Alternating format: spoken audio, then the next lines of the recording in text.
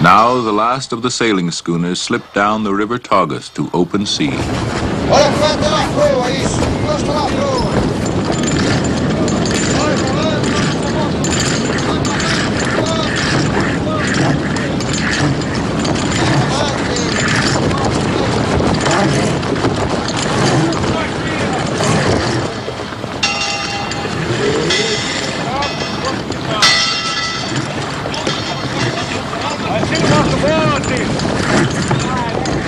Santa Maria Manuela.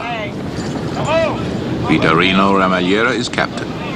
Pedro Balhoins, age 60, is on his 52nd campaign, and Yoyo da Silva, 19, is on his first.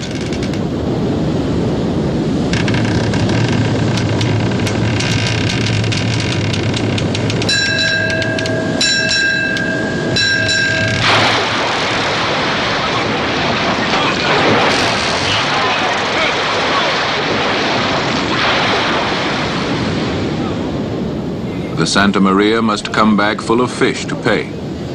Lines must be made, dories drawn for, found, prepared.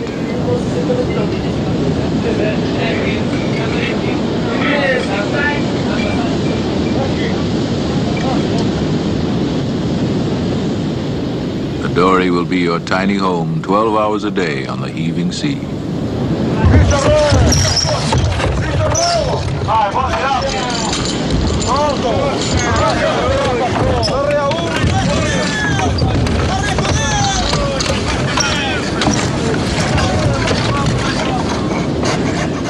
Cod fishing is big business for Portugal, and still religious.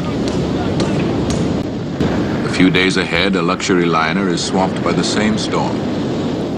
1,000 miles out from Portugal, the Santa Maria sails through. Her crew know this sea. Fathers weathered the same storms, sailed the same routes back through the years. Way back then, long, long ago, Portugal was a land of just 1.5 million souls. They were the first to sail for Africa, explored headland by headland, till finally they rounded Cape Boyador, returning with cargoes of gold, slaves and ivory, under the cross of Christ on their sails. Then, in search of the east, they sailed west, into the ocean of darkness, the sea of obscurity, where the sun was supposed to set with a hiss in the sea. And they sailed by Stella Maris, the star of the sea. Before Columbus, they found the New World, found codfish in swarms round a rocky land, and named it for the King of Portugal. And then, the land of the codfish, Bacalhau. Then, the new land of Corte Real, Cape Race, Cape Spear, Labrador, Bonavista, Bacalhau. The names remain, but the men are gone. Diego da Tieve, Alvarez Fagundes, the Corte Reals. And for the men of today, no more the unknown monsters, strange stars, whirlpools on the rim of the world. Only the business of fish.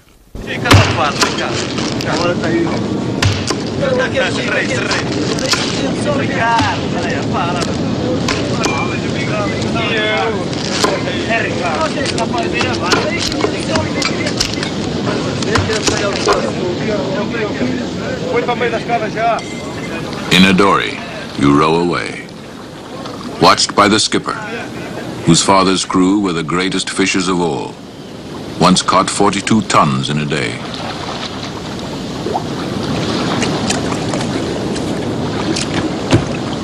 In a dory, you fish 12 hours a day, 4 months of the year, hauling in rain and fog, hauling the heavy fish from the deep. And if a storm comes, there's a pair of oars and a scrap of sail. That's all. No warmth, no women, no summers at home since you were 8 years old.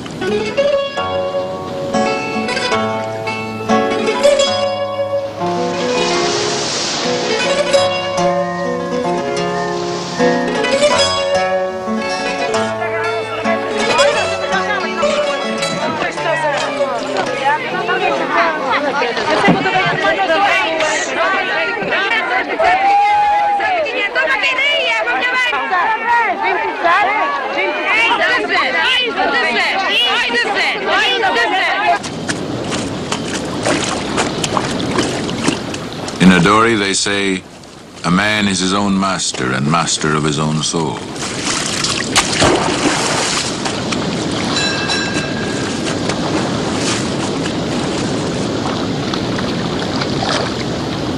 The captain is master aboard.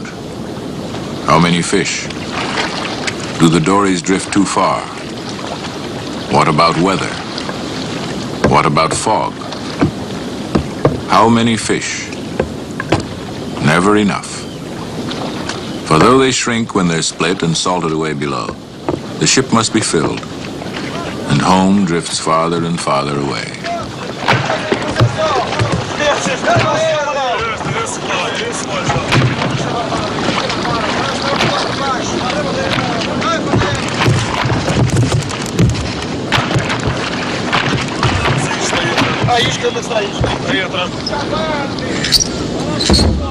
Over the years, men have been drowned, shipwrecked, blown across the ocean and swamped by the cold seas, then dead in 3 minutes. Now 2 are missing in fog.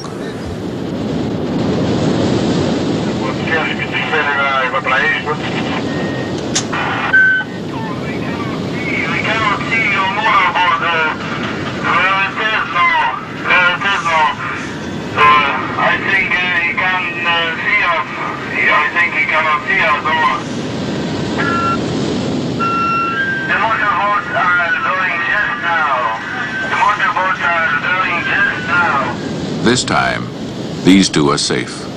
But men do die, and ships are lost too. Last year, the Coutinho sank.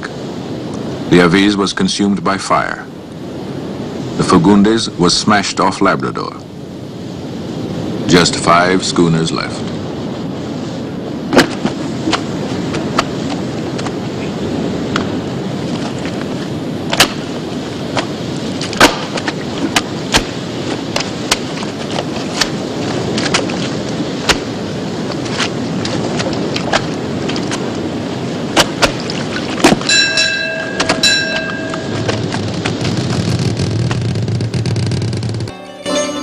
The boy had dreamed of this moment, entering the new world. Now, they have lived through storm and death, and the moment is sad.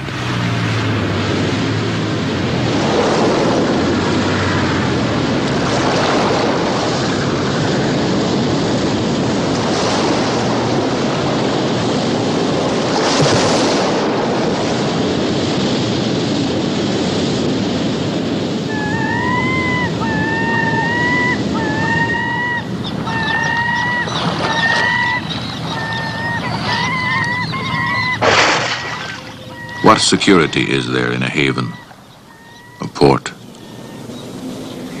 What happiness when a man you've known is dead?